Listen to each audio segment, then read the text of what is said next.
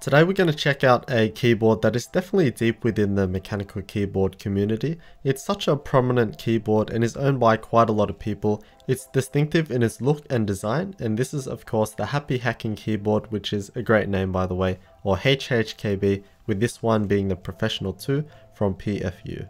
A huge thanks to Danny for loaning this keyboard to me and giving me the opportunity to review it. And we also have a wrist rest and a cover, which are from Bird Electron from Japan. Opening out the box, we have the mini USB cable, the keyboard itself, some paperwork, and 2 stickers with a 20th anniversary one as well. And here it is, and this thing is light, but it doesn't feel necessarily cheap, and it has minimal flex because of that quite bulky design of the enclosure. It only comes at just over 500 grams because of its complete plastic construction, and for the price it comes at, many for sure will be left feeling short, especially if you didn't do your research, and that's an absolutely fair point. Even though it is light, it's not too far off standard 60% boards with steel plates. But the fact that it's just all plastic may not make sense from a price standpoint, but funnily enough, it's also one of the big features of the keyboard. The HHKB is a 60% keyboard, meaning that it's approximately 60% of a full-size keyboard. So it's like the poker keyboards and is the same size as this and Pro.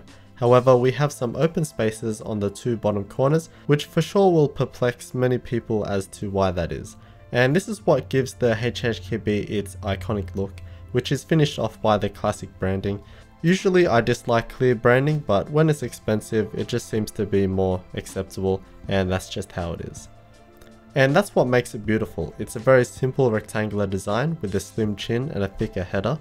The keycaps are an elegant white and grey with perfectly clean black legends. However, this is also available in a stealthy black version. If we look at the side profile, we can see it has quite a bit of natural elevation with a slightly curved top edge, and it's just a solid flat side, which I like. On the rear we have 2 USB-A ports and our mini USB port to connect the keyboard to the device, and while you may be happy to see a USB hub, these are low powered. So I can't use my USB 3 drives as Windows will say it doesn't have enough power. The only use I've gotten out of them is plugging in my wireless dongle for my mouse. This is especially useful for me since I do work with my tablet sometimes for testing, and since the keyboard does populate the only USB output, I can't normally use my mouse, so it's somewhat useful for me, but for others completely not. This is one of the reasons amongst others that people get an alternative controller from Hasu, which can allow for full programmability and Bluetooth capabilities. And then next to those we have our dip switch door. We have 6 dip switches that change a few things on the keyboard. If we look at the bottom of the keyboard, there's actually a table that tells you what each switch does. I only changed one switch, which is the 3rd one, and that allows backspace to be the delete key. So by default the backspace is on a function layer, meaning that you have to press function and delete, so that was just an automatic change for me. And on the bottom we have 2 rubber feet, which is again disappointing at this price point as it does slide around, and there are 2 flip up feet on each side for different angles, but again they're not rubber tipped. This is my first extended period with a HHKB, so while I have used 60% keyboards in the past, this layout is a new experience for me. And this layout is absolutely adored by many, but for what I do and how I use my keyboard, it's not really for me. And by moving the control key to where caps lock was, it's been a nice change having it much more easy to reach with my pinky. By default, the backspace key is on a secondary layer, which is impossible, so as said before, I flicked the 3rd dip switch to have it on the delete key. This is also in a different position, being 1 row lower than normal, but I got used to it within minutes, and this is something I actually really liked because when I went back to a normal layout when testing other keyboards, I constantly hit the slash key, because naturally the backspace is that touch too far to reach without moving your hand and wrist, and with it being lower I can actually reach it with my pinky. Other than that, it's just typical 60% keyboard use. We have the arrow keys on a secondary layer but are in a diamond shape. Personally, I do prefer my dedicated arrow keys because I use them a lot. The function row is at the top on the secondary layer as per usual, and we have the nav cluster scattered around the right side of the keyboard, which is also in close proximity to the function key. Because of the smaller bottom row, our function key is on the right, creating a shorter shift key. I do like this setup and I have no issues with it. And there's no doubt that it's not the most space efficient bottom row, because why not just have whatever keys there, like anything. But once the control key is moved, I just forgot about those spaces. It just didn't matter anymore, and sure, there can be something else there, but it would just be like a specialized key that you may not even use. And finally, we have some media control keys on ASDF, and it's good to see that they included the option and command symbols for Apple users. So for work, it's not my thing. I like dedicated caps lock, I like my dedicated arrow keys and even some of the nav keys, but it's still absolutely usable. But for casual use like just typing and browsing the internet, I found it easy to use and quickly got used to its little quirks. People often say that after using this layout for a while, they can't go back to normal, and perhaps if I gave this more of a chance, that could be the case for casual use, but for many of you out there, this is quite foreign and will require that bit of time and effort to get used to. I know people already struggle with the idea of going less than a 10 keyless, so it may be daunting to some. The other big feature and part of the high price is that it uses Topra key switches. I've gone in depth about these switches in previous videos, but basically these are not mechanical but are using rubber domes or cups. However, these are much better than the regular run-of-the-mill membrane keyboard. So we have the keycap, which is on top of the plunger, which we push down just like a normal switch, and that depresses the rubber cup, which has a conical spring inside. And then that interacts with a capacitive sensor on the PCB, which creates the actuation. This creates a different experience in comparison to a typical mechanical switch. It's much like a rubber dome where the tactile bump isn't sharp and distinct and is towards the top instead of the middle. These ones in particular are 45-gram domes, so they're not overly heavy and have decent tactile feedback. A normal rubber dome keyboard that you find anywhere tend to be heavier at like 50, 60, 70 and higher, but will be mushier. And as these have Topra stems, normal MX style keycaps cannot be put on there unless you replace the sliders. And this is where the plastic construction, more specifically the plastic plate, comes into play. The other Topra boards like the Real Forces and the Leopold FC660C have steel mounting plates, and this impacts on the typing experience on how it feels and sounds. Without thinking, I lent my Real Force while I had his HHKB, so I can't do a direct comparison, but basically the plastic case kind of softens the experience in a way. However, my experience out of the box wasn't great.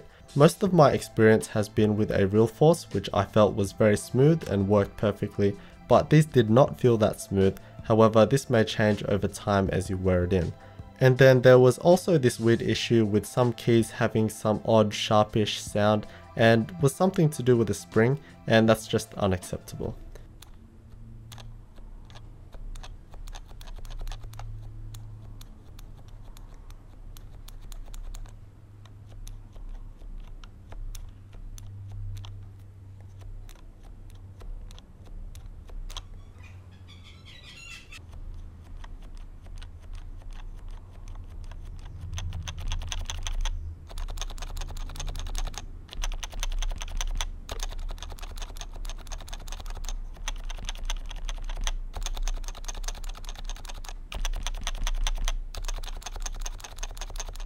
And then the spacebar was just rattly.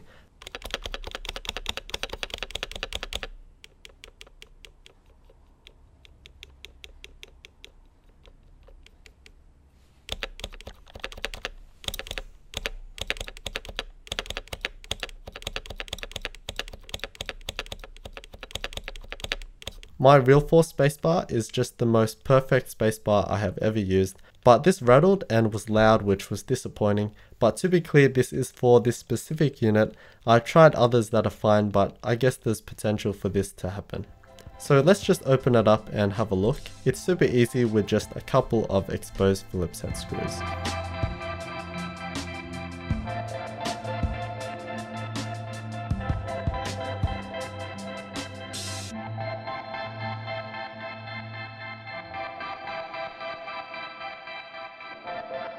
Here's the plastic bottom shell, and this also houses the controller and other bits, including those very limited USB ports. The great thing about this, as said before, is that you can purchase an alternative Hasu controller, which will give you full programmability and Bluetooth capabilities.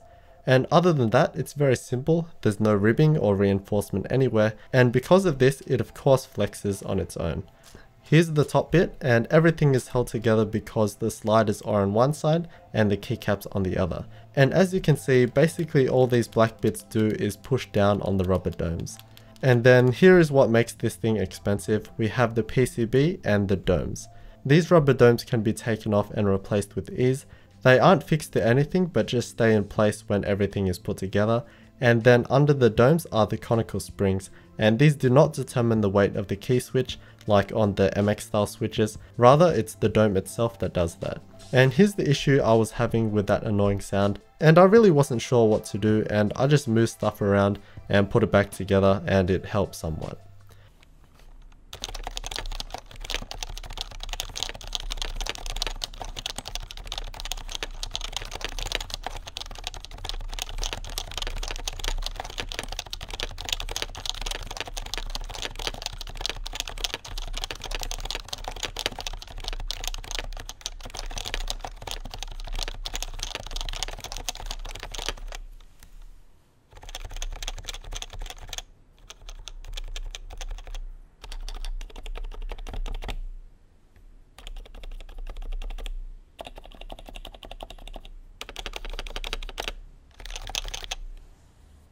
And let's also quickly open the other things. We have this wooden wrist rest and then a clear acrylic cover specifically made for this keyboard.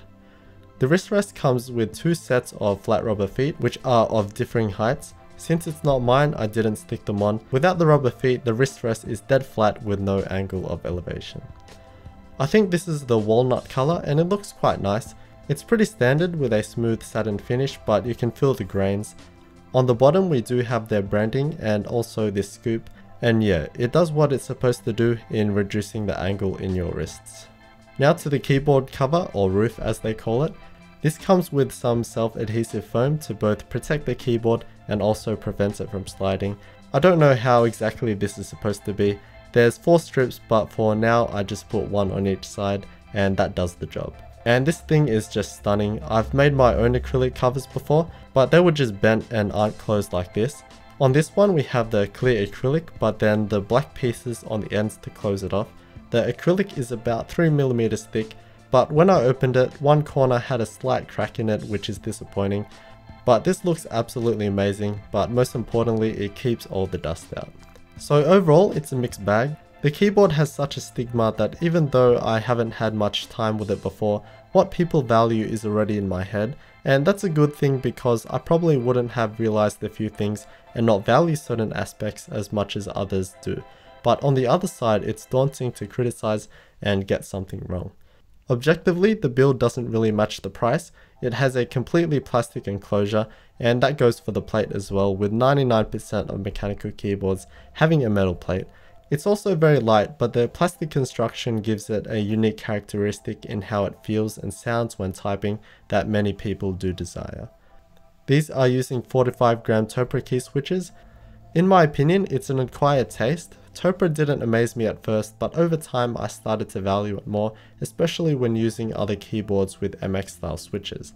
There were also a few issues with mine that I had to fix myself. The rattly spacebar on a Topra board just shouldn't exist.